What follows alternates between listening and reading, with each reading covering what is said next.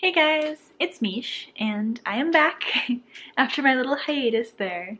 Things got even more hectic than I imagined, but I'm back. And today's video is very near and dear to my heart and research interests because I'm doing neuroscience and I'm very interested in Alzheimer's and dementia. And I found this really cool study about fat intake and how it relates to people developing dementia. What these researchers did was they took 5,000 participants who were aged 55 or older and who didn't have dementia and assessed their diet and nutrient intake, and then they studied them 2 years later to find out which ones got dementia. And so this is a classic longitudinal study. Even though it's pretty short, they got some amazing results considering, because generally these things take longer to actually see results. The food questionnaires consisted of food frequency questions, so they have them fill out what kinds of foods they ate and how much and how often, and they use this to calculate nutrient totals so that they could figure out how much fat and saturated fat and cholesterol and protein, things like that they were eating. The results are pretty scary, and I'm really surprised we haven't heard about this more, considering it's something that people can change very easily. And what they found was that out of the nutrients that the participants were eating, the biggest predictors of developing dementia, like Alzheimer's, was fat intake, especially saturated fat intake, and cholesterol. And so the more fat these participants ate, the more likely they were to get Alzheimer's and other kinds of dementia.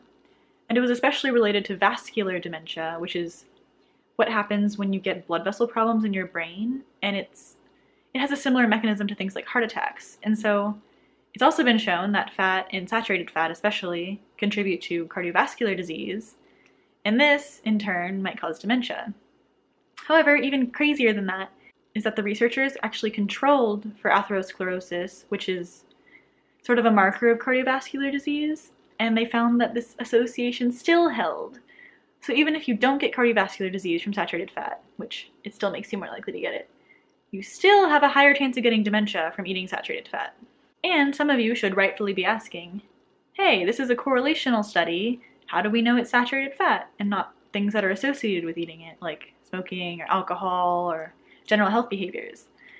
And the researchers controlled for a lot of these kinds of factors like smoking, alcohol, education level, fiber consumption, antioxidant consumption, atherosclerosis, and stroke. And they controlled for all sorts of other things that could be associated with fat, and they still got the association.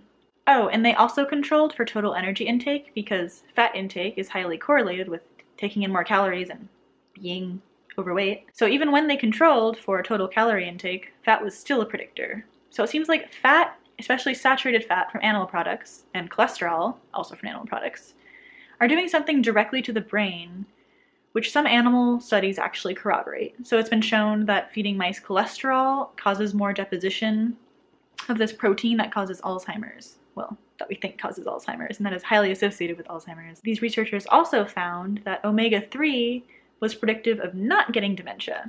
So the more omega-3 these participants ate, which is the fatty acid that everyone's always talking about, that you can find in things like flax and chia seeds, and people who ate more of that were less likely to have dementia. And so the more you ate, the less risk you had.